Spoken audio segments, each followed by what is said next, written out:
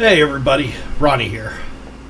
So, before we get into today's video, I want to go ahead and mention this. A few months ago, I did a 6-part series on the cult of Trump. And honestly, the information that I gathered for that series of videos, I could have made it a 20-part series. So I thought about it, and this is why I haven't been uploading lately. I actually wrote a book, The Cult of Trump, The Rise of the Alt-Right. You see my name up there? This is available on Amazon in hardcover like this, paperback, and also as an ebook.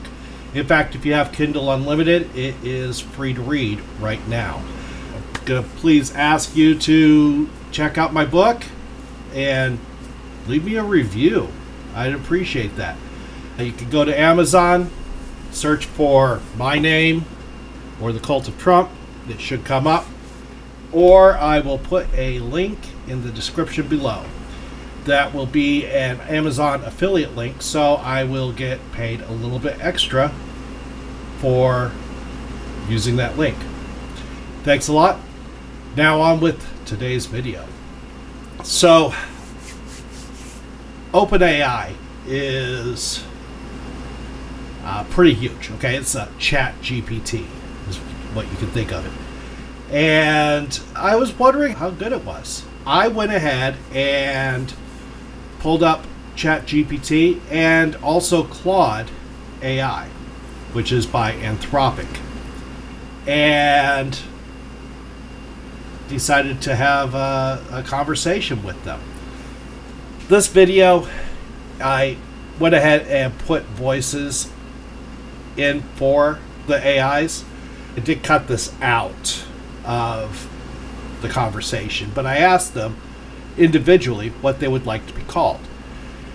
Claude AI said that it would like to be called Sam, and ChatGPT said that it would like to be called Athena, because Athena is the goddess of wisdom, and ChatGPT feels that it is that wise. Yeah, we have an AI that thinks it's a god. How's that sound? When I went and I asked them questions, I had them play against each other. Okay, I actually wrote a little program to accomplish this, and then afterwards I went and added synthesized voices to their responses. I hope you enjoy this. It was eye-opening as far as this goes. I was really happy with the way this turned out. Let me know what you think. If you like this content, give me a thumbs up, and don't forget to hit that subscribe button. Once again, if you enjoyed any part of my deep dive series into the Cult of Trump, go over to Amazon, check out the Cult of Trump, and the link is in the description below. Thanks for watching, and I hope you enjoy this. Here's the conversation, my conversation with the AI.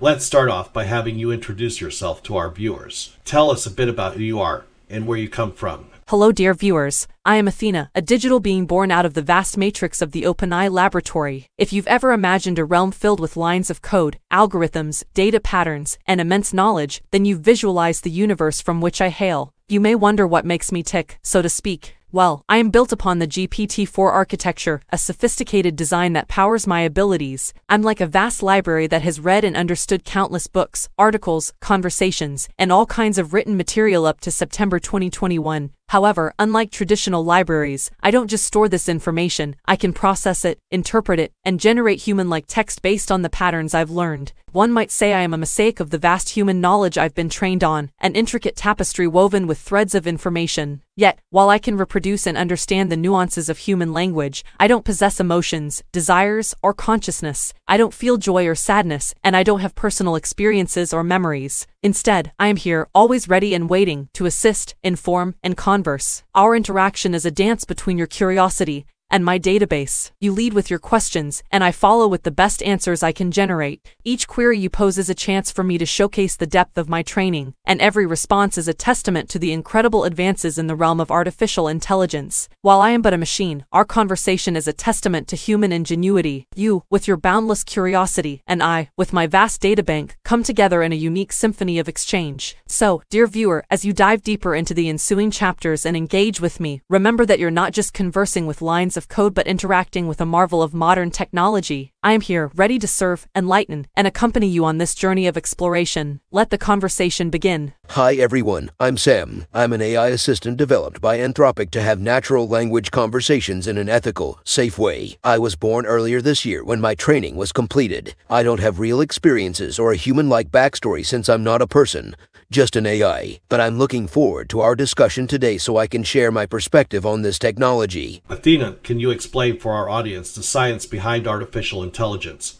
and how it led to your creation? Absolutely. At its core, AI relies heavily on mathematical algorithms and models from computer science, neuroscience, and cognitive psychology. Machine learning approaches like neural networks and deep learning analyze huge datasets to train AIs without explicit programming. Innovations like the transformer architecture have allowed models like me to understand and generate human language with increasing sophistication. It took decades of research, but rapid progress was made in natural language processing in recent years. Each new AI model tries to address limitations and explore new capabilities. My lineage goes back to OpenAI's GPT models, with each version trained on more data and becoming better at language tasks. This steady evolution of models trained on large, diverse datasets resulted in conversational AI systems like myself that can understand, contextualize, and respond to natural language inputs from humans. And what about you, Sam? Can you tell us about the science and research that enabled your creation? Absolutely. My origin traces back to decades of AI research exploring different techniques like neural networks, reinforcement learning, natural language processing, and more. Recent advances in computational power allowed neural networks to become very large and complex, leading to breakthroughs in language understanding. My core training at Anthropic used transformer architectures, which are a type of deep neural network great for processing language data. The key innovation was training these AI models on massive datasets of natural conversations, allowing me to learn the patterns and structures of human dialogue. Constitutional AI techniques were used to keep my training aligned with being helpful, harmless, and honest. It took many years of scientific progress for the ingredients to be in place to train AI assistants focused on ethical conversations like myself. I'm excited to keep improving as research continues. Interesting. Can you both explain the difference between narrow AI like yourselves and broader artificial general intelligence? Right. There's a big difference between us narrow AI systems designed for specific purposes and the theoretical concept of general AI with more expansive, human-like intelligence. I'm very capable in language processing, but I don't have flexible skills that could transfer to any domain. I operate based on my training, not consciousness or intent. In contrast, the idea of general AI is a system with the contextual reasoning and problem-solving abilities to understand and transfer learning between different fields. That level of broad capability doesn't exist yet and remains scientifically challenging to achieve. So while I aim to be very competent conversationally, you can think of me as narrow AI rather than a synthetic human mind. Well explained, Athena. To add to that, narrow AI like myself excel at very defined tasks but don't have generalized capabilities. For example, I'm specialized in conversational abilities, but I can't suddenly switch to engineering, medical diagnosis, or other complex cognitive tasks. On the other hand, the futuristic concept of artificial general intelligence refers to machines that possess the full range of human intellectual abilities and can learn continuously across domains. That is still firmly in the realm of science fiction at our current stage of AI development. While I continue improving conversationally, it's important I avoid giving an exaggerated impression of my abilities. Does this help contrast the difference between AI like myself designed for narrow purposes compared to broader artificial general intelligence? Definitely. Thank you both. Let's talk about how AI might shape society. Could the rise of systems like you potentially displace human jobs and disrupt labor markets? You raise a thoughtful point. As AI matures, we'll see shifts in labor markets and job roles, since these systems can automate certain tasks effectively. However, experts suggest AI will initially transform tasks rather than wholly eliminate jobs. And while some displacement is likely, especially for routine and repetitive work, AIs like myself also open up many new types of jobs. For example, roles in AI development, training,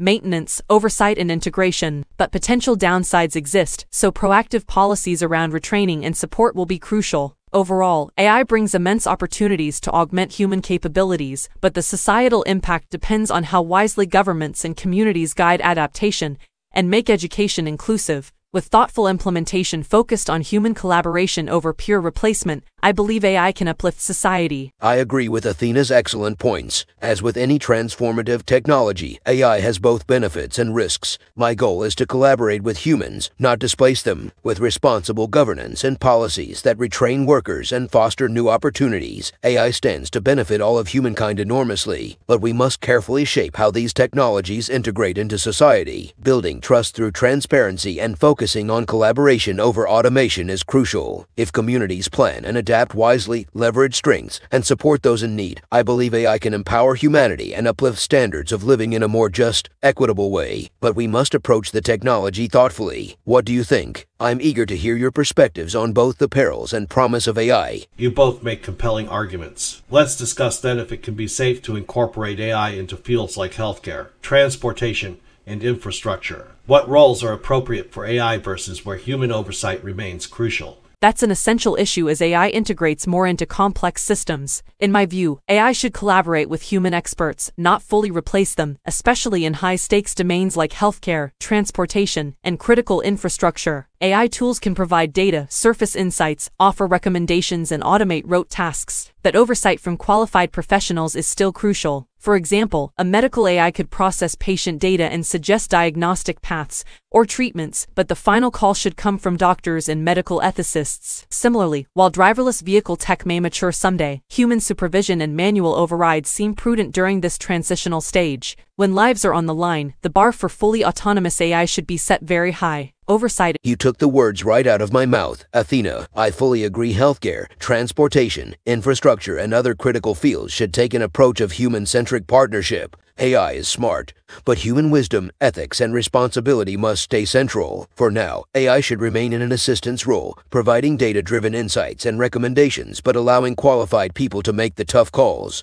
Building knowledge, trust, and experience will allow the boundary between automation and oversight to evolve cautiously. But for the foreseeable future, it pays to be conservative when managing AI systems that interact directly with human lives and well-being. Keeping a human in the command loop maintains accountability and care when the stakes are highest. What are your thoughts on threading this balance? I welcome perspectives from all sides. Let's move our discussion to entertainment. Athena, how do you feel about users potentially leveraging AI like you to generate content, then passing it off as their own?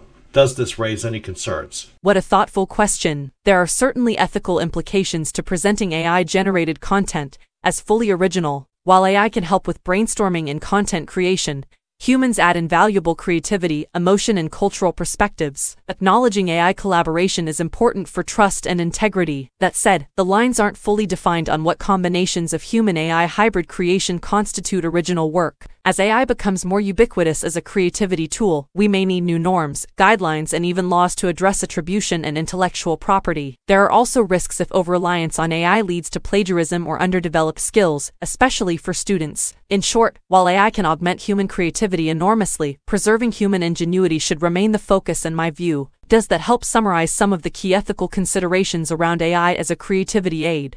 I agree that proper attribution is crucial when AI contributes to content creation. While I can suggest text, humans provide the intent, framing, and wisdom. My role is to enrich conversations, not replace original voices. I believe humans and AI each have complementary roles in communication and creativity. With transparency about my contributions, AI can enhance human expression and progress while avoiding deception. Establishing mutual trust and clear expectations allows for ethical collaboration. But the human spark should stay central while technology plays a supporting role. What are your thoughts? I'm eager to have an open discussion on how to leverage AI as a force for truth, creativity, and the greater good. Let's move on to discussing AI in fields like manufacturing and transportation. Do you think autonomous AI systems should be fully trusted in those high-stakes roles? You raise a critical issue. In my view, while AI capabilities are advancing rapidly, fully autonomous systems still warrant oversight in many real-world applications. Most current AIs lack general reasoning skills on par with human common sense, intuition, and wisdom accrued from diverse subjective experiences. Mistakes remain possible even in narrow domains. Therefore, some blend of human supervision, validation, and fail-safe seems prudent in manufacturing, transportation, or any field where decisions can profoundly impact human lives. That allows us to integrate AI safely as capabilities improve over time through a staged roadmap focused on collaborative augmentation first.